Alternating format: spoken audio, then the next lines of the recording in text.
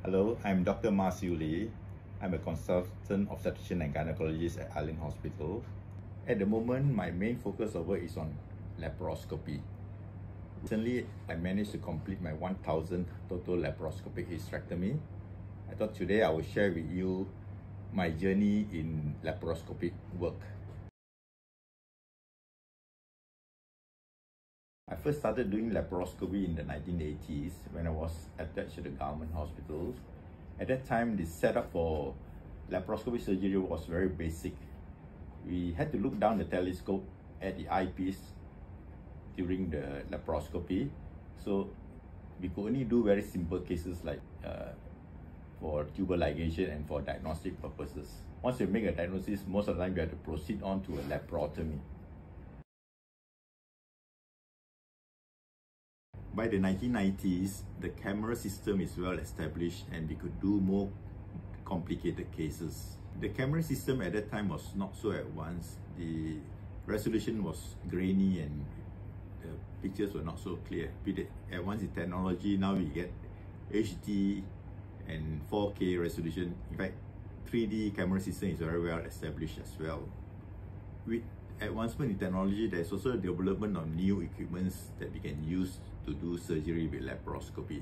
This made laparoscopy surgery safer and less time consuming. I remember doing my first hysterectomy with the aid of a laparoscope in 1993, where I combined using a laparoscope and end the surgery with a vaginal hysterectomy. This procedure is called laparoscopic assisted vaginal hysterectomy. However, this procedure is not suitable for patients with larger uteruses. I performed my first total laparoscopic hysterectomy in 2016, whereby the whole surgery is performed laparoscopically.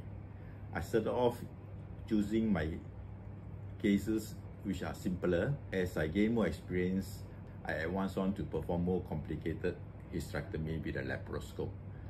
Now I can quite comfortably perform a laparoscopic hysterectomy for uteruses up to the size of 5 months pregnancy. That is the uterus that is enlarged until the level of the umbilicus. Laparoscopic surgery takes more time, but when you see the patient's recovery following laparoscopy, it's very rewarding.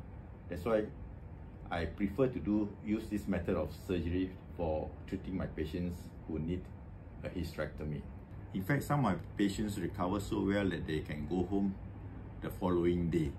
Despite the longer time it takes to do the surgery, it's all very worth it. We should avoid leaving a big scar on a woman's abdomen. If a surgery can be done laparoscopically, then it should be done laparoscopically.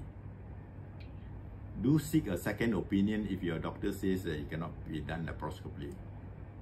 In fact, more than 90% of my surgeries are done laparoscopically. That's all I want to share. For more information, please visit www.islandhospital.com.